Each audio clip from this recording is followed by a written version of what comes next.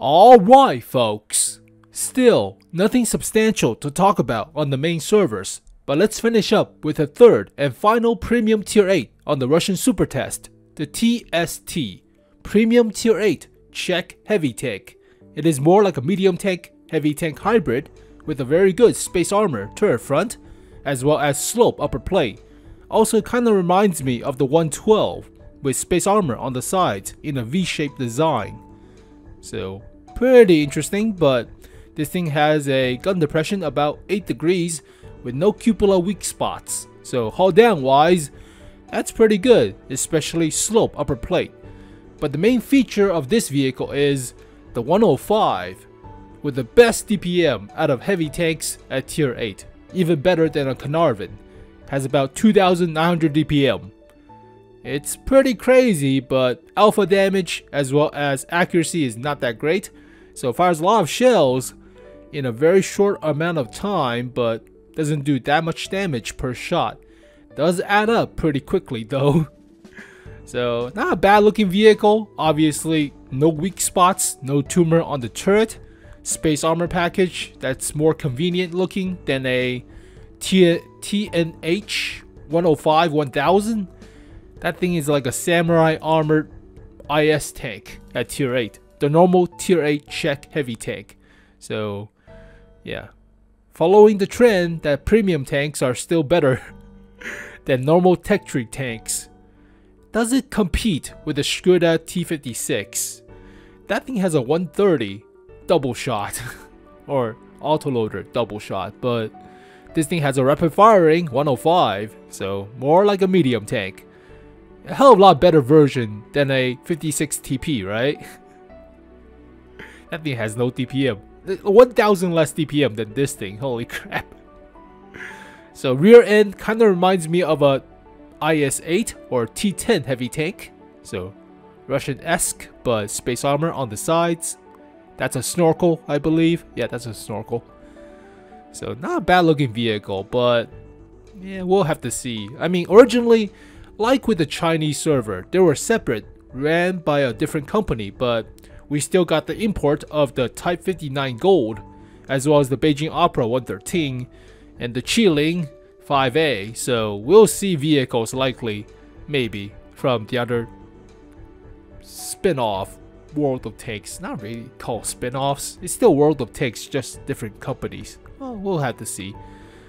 But yeah, not a bad vehicle. I mean, still competitive, very competitive. I mean, especially with the close range fighting and a butt ton of DPM.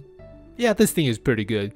Alright, let's take a look at the main stats. So firepower wise, 2,888 DPM. It's a 105. The alpha damage is not that great, but fires a lot of shots, so that adds up. But accuracy 0.43 with a 100% crew.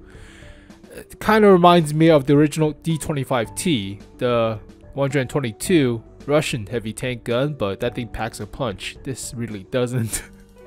Reminds me of the basic 105 on the T29, but that's at tier 7. Aim time is good. 8 degrees of gun depression, 20 elevation. Traverse, medium heavy tank or heavy medium tank. Yeah, not that bad. But penetration is still good enough. 224. It's 1,500 health. Only 80 at the hull front. It is well sloped, but that should be about 200mm effective. Should be, based on effective armor calculation. So about 80, that's about 25 degrees, 30. Let's give it 30. 160mm effective. What's 25? Give it a little bit better sloping. 190 or so. So close to being average for a tier A heavy. Tier A heavy tech is usually about 170, 190 ish. It's okay, but side armor is 75, likely with side skirts and space armor right here, this strip, so not half bad. But turret front is 210 with a bunch of space armor and no cupola weak spot, so obviously go hull down with 8 degrees of gun depression. Weighs about 54 tons. Horsepower per ton ratio is also not half bad, 16.5. Top speed of 50.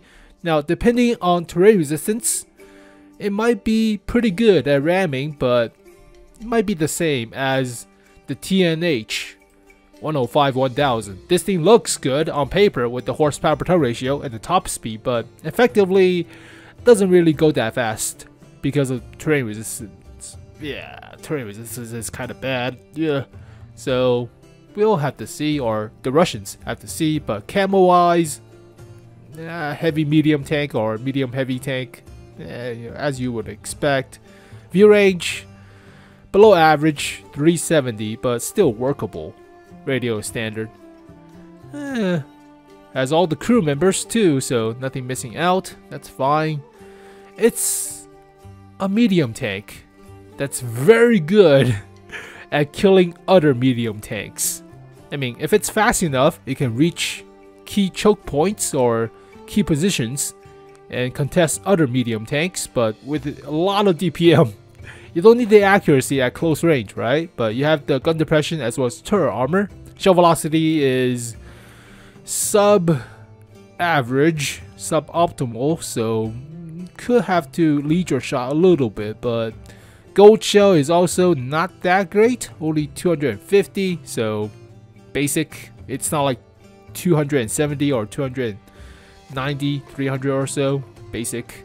High explosive does get better alpha, but only 53 millimeters of pin.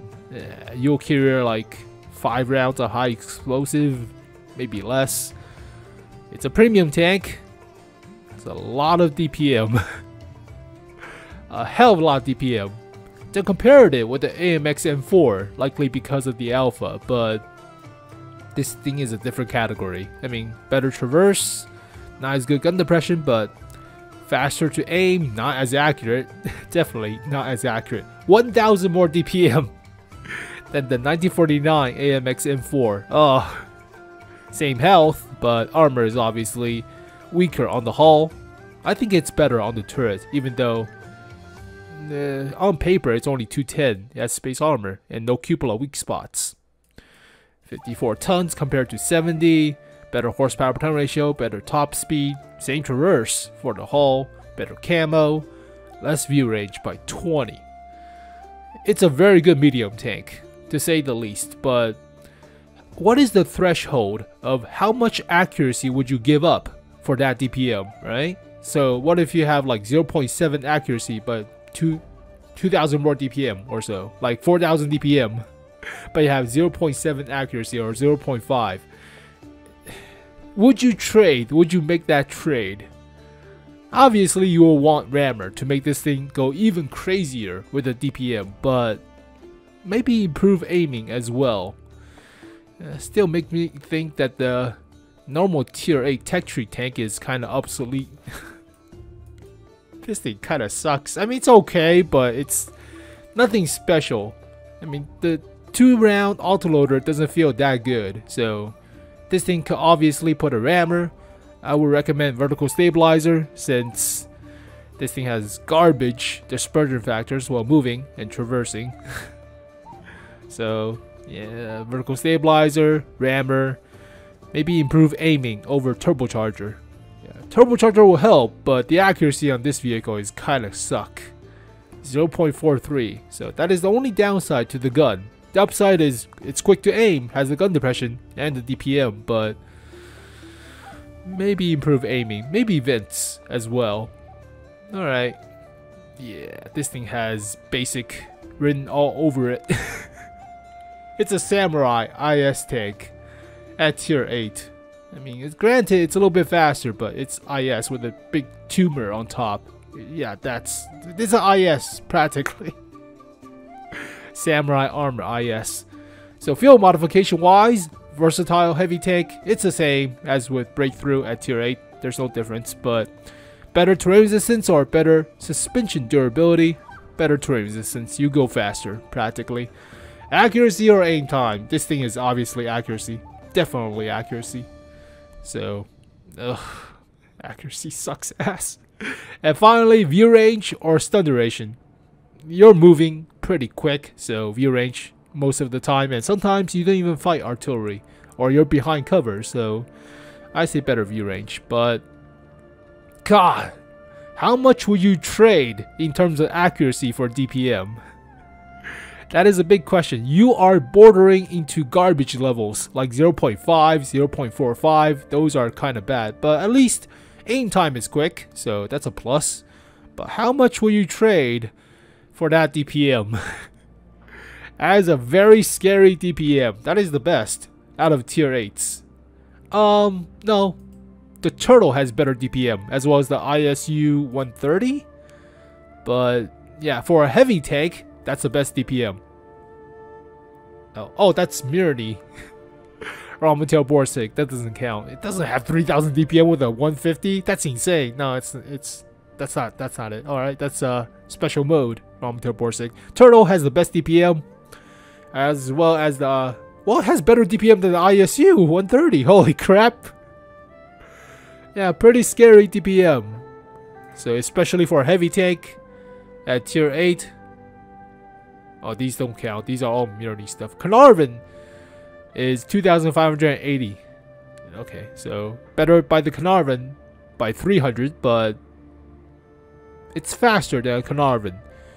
Hull armor is debatable, but turret armor is also debatable. Huh. Interesting. Well, hull armor might be not as good as a Caernarvon. Yeah. Caernarvon Action X has less DPM than a 32-pounder Caernarvon. Interesting. Well, folks, how much will I rate this thing? Ah, crap. Compared to this thing is a piece of crap.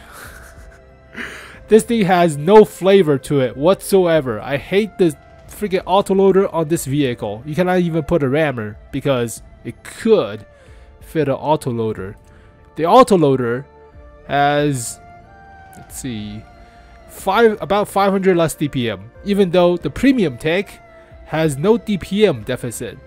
Even with a larger caliber gun, it's a 130 compared to a 105. So discrepancy, right? Bias towards premium tanks, but that's why I use the single shot. I prefer the single shot with better DPM, even though it's about the same as a double shot as an autoloader. But this thing has a hell of a lot DPM, so it's a whole different playstyle than what you expect out of a Czech heavy tank, but it's more like a medium tank. It is pretty decent. I mean, slope upper plate with side skirts, as well as turret front, and no cupola weak spots, rapid firing gun. Only downside is the accuracy. Maybe the hull armor, but I doubt it. Maybe the view range, a little bit, but if it's close range, if it's a freaking medium tank, then yeah, you don't really need that accuracy, honestly speaking. All you need to do is spam all the gold shell. The gold shell could be better, like 270 or 290, 300 or so millimeters of penetration, but at least a 6, maybe a 6.5. I'm just scared about the DPM. It's like with the titty. If you let the titty go unchecked, it has a lot of DPM, even though the alpha is not that great. It's going to chew through some of the weaker armor targets and leave you stranded. So even though you have armor, your teammates may not. So they'll be killed and you'll be gangbanged by a bunch of titties with a hell of a lot of DPM. So yeah, don't be overzealous that the accuracy is not that great. It's not that bad if you are at close range wolf packing with a bunch of DPM. So I will still say maybe 6.5 out of 10. Well, there you go, folks. The TST only for the Russian server, but like with the Chilling or the Golden Type 59, might come to the other servers, or even like the TL7, originally released on the Asian server, and took them about a year for it to reach the other servers. So we could see it, we could not, but yeah, they're doing weird stuff with the different boxes, or autumn box, whatever the hell they're calling it. So they're releasing different vehicles at different times, sometimes with the Yak Tiger prototype or the TL7 or whatever. So we'll have to see. But as always, thank you guys for watching this video. Hopefully you guys enjoyed it. I'll see you guys next time. Peace.